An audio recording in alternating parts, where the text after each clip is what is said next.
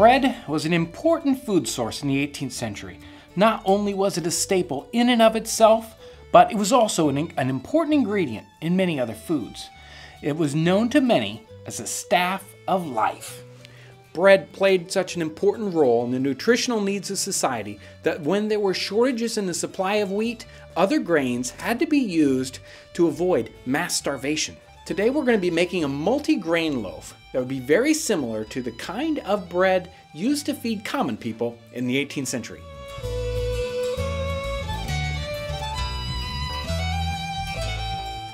During the latter half of the 18th century, Western European countries saw a massive increase in population. England itself saw a 70% increase in its population during that same period. This expansion had a dramatic effect on the demand and availability of food. Wheat, for instance, doubled in price in this time period. The result was an important trade link between the American colonies and England. Wheat became the largest export crop for the mid-Atlantic colonies in the 1700s. When George Washington decided to diversify away from tobacco, he chose to cultivate wheat. And consumer goods that were imported into the colonies were often paid for in wheat flour. Back in England, wheat was so important in feeding the populace that the British government enacted laws regulating the production of bread. These ordinances fixed the price of the bread while controlling the weight of each loaf, all according to the price of wheat flour. Commercial baking became highly regulated. The types of bread that bakers could bake, the grains to be used, and even their salaries were decreed by law. For centuries, white bread was revered by the public as the best bread to eat. The white bread flour came from regular flour that was bolted or sifted many times through cloth to get the finest flour available. Originally, this flour was separated out and used only for sacramental bread or for bread for the gentry, but over time, the regular public started to demand to have this white bread too. Members of the medical community and government did their best to encourage the consumption of whole wheat or brown bread, as it was thought that it was much more healthy than the white bread that the common people demanded.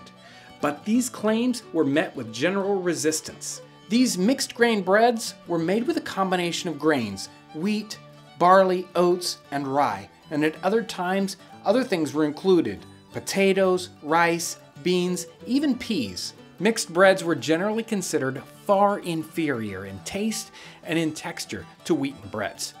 This is a loaf that's made from a regulated ratio of 2 parts green pea flour to 1 part wheat flour. This is not the bread we're going to make today. Instead, we're going to be making this mixed bread. It's made from wheat flour, rye flour, and barley flour. It would have been a much less expensive loaf to produce, intended mostly for commoners. It would have been found in England and the American colonies. Let's get started. Let's start by talking about yeast. Bakers in the 18th century got their yeast from the brewer. The brewer collected the yeast by skimming the kreuzen, or the foam that is on the top of a fermenting batch of ale. Bakers would then cultivate this yeast. It was called barm, and it was in a liquid form. Here's how to make your own barm. You need some ale, either a homebrew or a good imported ale. You could use water, but ale makes a better product, a more authentic flavored bread when you're finished. We've got a bottle here with about a half a cup of wheat flour in it. And to that I'm going to add 1.5 teaspoons of dry active yeast. And to that I'm going to add this 12-ounce bottle of imported ale.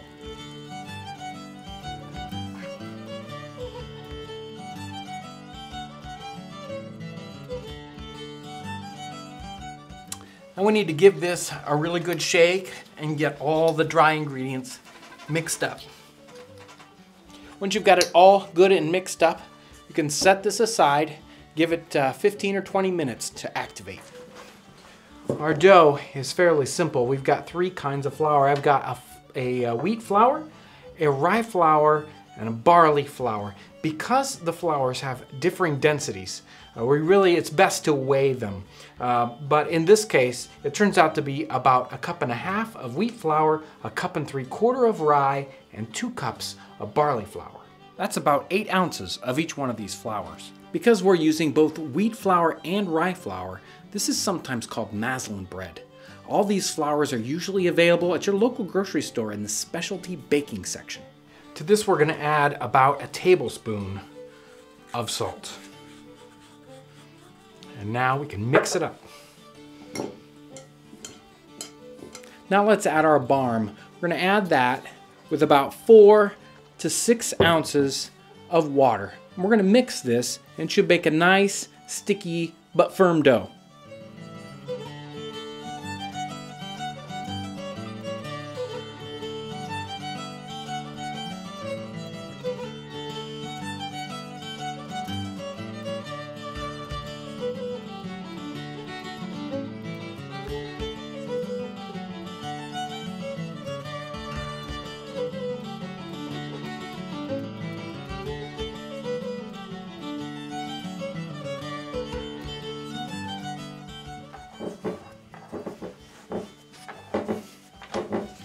We're going to knead this quite a while until the dough becomes very elastic. Now I'm going to form this up into a loaf. We're going to take our redware pie pan and sprinkle it with a little bit of flour, and we can put our loaf in there and cover it with natural linen. Natural linen is something that we offer on our website and in our print catalog. This is a whole grain dough. It's going to take quite a while to rise, several hours, even overnight. We want it to rise till it's about twice as big as when it started. We want to make sure to preheat our oven. If you're using an earthen oven, you want to get that up to full temperature and then let it cool down to bread temperatures. If you haven't got your wood-fired oven yet, you can use a standard home oven. You want to make sure to preheat it to about 400 degrees.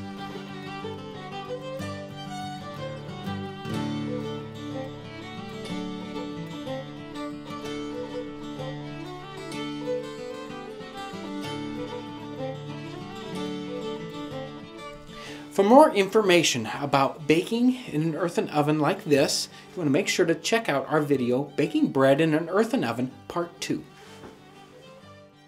We're going to transfer our dough onto our peel. First we sprinkle a little cornmeal, and now we can turn our dough out onto the peel.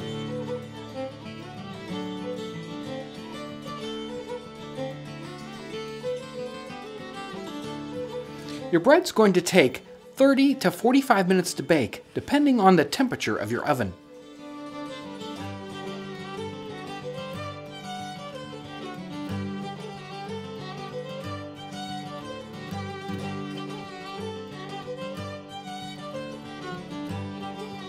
Well, this looks done.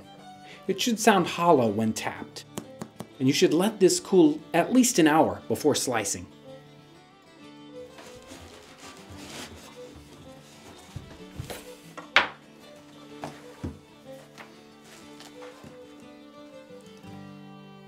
You know, the crust might be tough, but for all their complaints about this not being white bread, this mixed grain bread is very good.